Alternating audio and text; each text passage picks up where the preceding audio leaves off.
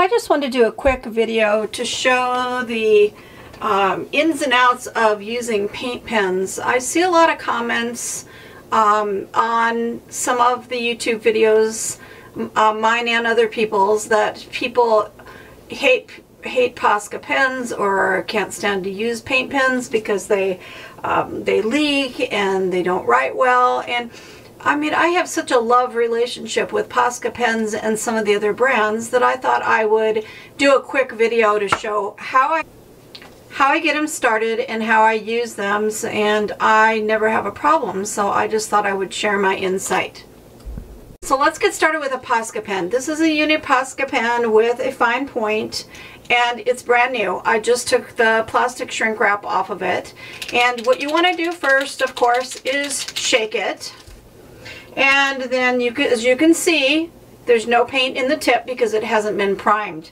So to prime a paint pen, what you want to do is to push down on it and just wait a few minutes, wait a few seconds there, and look how quickly the paint went into the tip. So now you don't want to push down at all. Here's where people get into trouble. When they write with them, they use pressure and they push down and they think that you have to push to get the paint to come out. Once you have the paint primed, the paint just flows. I mean, look at this. I'm like holding it loosely in my hand, and look at the paint. It just comes out in a really great manner. It flows. When you're working on an art journal page, it'll just flow and you don't have to put any pressure.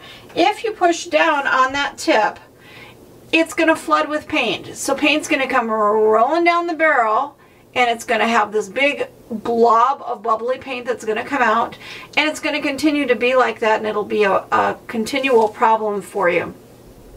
And this goes for any paint pen. Here's a Ranger's Dilutions paint pen. Same thing. You want to shake it, and when you first pick up your pen to use it, same with the Posca, the first thing you want to do is give it a couple shakes so you can hear that ball bearing. It's just going to mix up that paint really well that's in the barrel. And you do want to store them horizontally. You don't want to put them in a cup standing straight up, because then the paint runs down, it comes out of the tip, you're going to have to keep constantly priming them. So that could be another problem.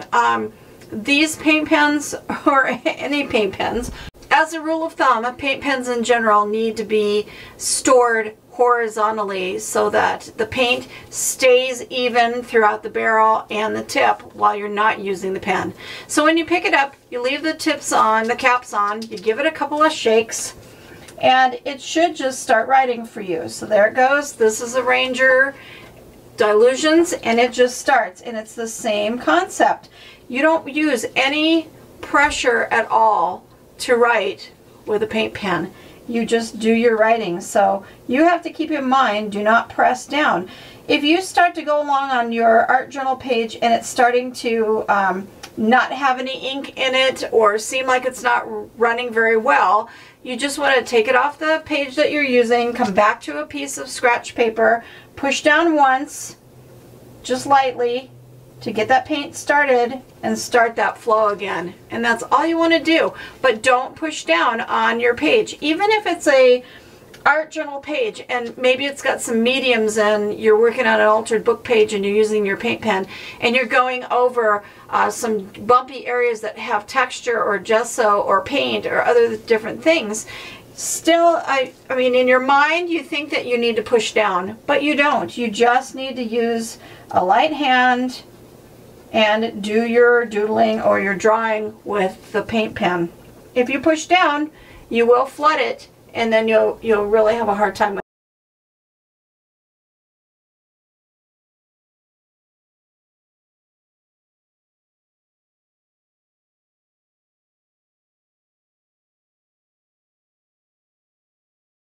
it. Okay, now I'm going to show you the same thing. This is a Montana acrylic water-based paint pen. It's got a big fat bullet tip. Same thing. I shake it.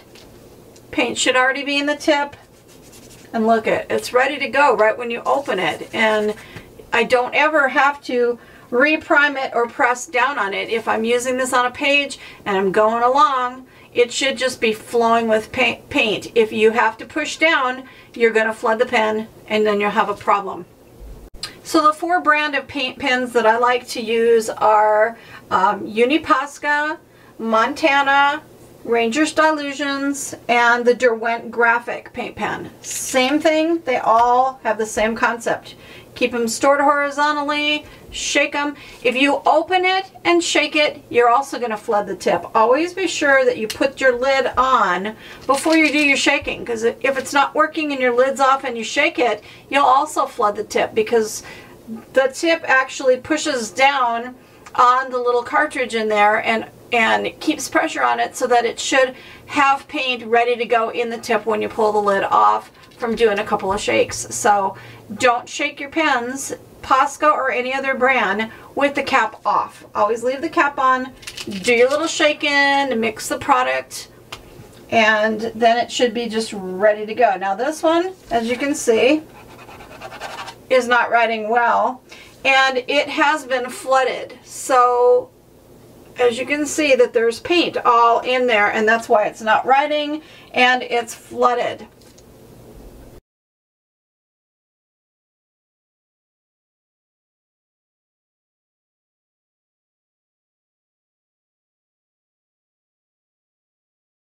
So here I'm going to show you what to do when you've got a flooded pen that you've pushed down too hard on. The paint is bubbling out. See, look at this paint. See how it's rolling out. It's leaking. That's where people go, oh, I hate these paint pens. The tip is not working. There's no ink in the tip, but there's paint coming out above the tip, so it's flooded. So what you want to do is you want to take a piece of paper and you want to pull that tip out. See, they come out. And you don't tip your pen over because it's going to be a lot of ink in there. So what you want to do is stand that up. I stand them up in a cup if there's a problem, like this. And I take that into the bathroom, because these are all water soluble paint pens, and I wash that out and dry it really well with whatever you have.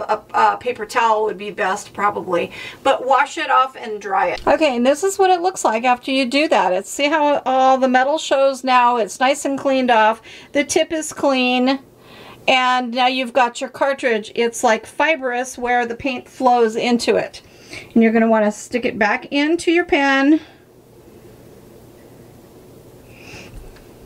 And you don't need to shake it. You don't need to put the lid back on and shake it at this point, because your paint is already mixed. But you want to do what you normally do, which is to press down on it just once and just enough to get that paint flowing. So this is the Ranger's Dilution pen, and same thing, give it a little shake and start drawing with it, and if it flows fine, you're ready to go. Okay, and here's another one, and when I start to draw with it, it didn't have a very good flow of paint. So I put the lid back on, gave it a few shakes, try it again, no flow of paint. Press down on it once, press down on it twice, and now I've got a good flow of paint. So you really don't want to press down and hold it pressed down, because then you'll flood it. You just want to do a quick press and release, and then again, light-handed drawing, and it flows just fine. Posca, right when I take it off the shelf, they just flow. I've never had one single problem on even a textured journal, but that's because I'm a light-handed drawer. I'm not pushing down at all. I mean, that pen is literally just weightless, laying in my hand, and I'm just drawing with it, and look at how nice and easy that paint flows. Okay, here's a white one, a white Posca pen with the other kind of tip. It's got like the flatter fine tip than the pointed fine tip. It is a 0.7 millimeter, and this one has been flooded. So, and it's, to see how it doesn't write well. I'm showing you on white, on dark. It doesn't write well. So if I push down on it once, push down on it twice, I'm trying to get it to start flowing, and now it's flowing just fine. See, I didn't push and push and push and push and hold it and wait. And because it's flowing fine and it's not leaking, I'm not going to worry about that tip, but you could take a paper towel or a soft cloth and you could clean that extra paint off around that tip. It was pushed down on too hard to draw with, and that's why it got flooded at some point. You just need a quick push and then it should flow again. So see, now it's flowing just fine. So you can do your doodling and your dots, and you shouldn't have any problem with the paint flowing as long as you're not pressing down. If you press down when you draw, it's definitely going to flood that tip. And once it's flooded, you just won't be happy with it. It's going to leak all over your page. So tip on, shake, prime it, press down, prime it, and it should flow just fine. So hopefully that helped. If you have any comments or questions, leave them below and I'll see if I can help you if you're having any problems with your paint pens, or if you found some solutions to what you do about a paint pen that's not working right, other than to just get frustrated and toss the thing in the garbage and cuss your fool head off. Hey, leave a comment below and give us some ideas if I haven't mentioned anything here. But again, I've never had any problem with my paint pens, and I think it's because I'm light-handed in the way that I draw.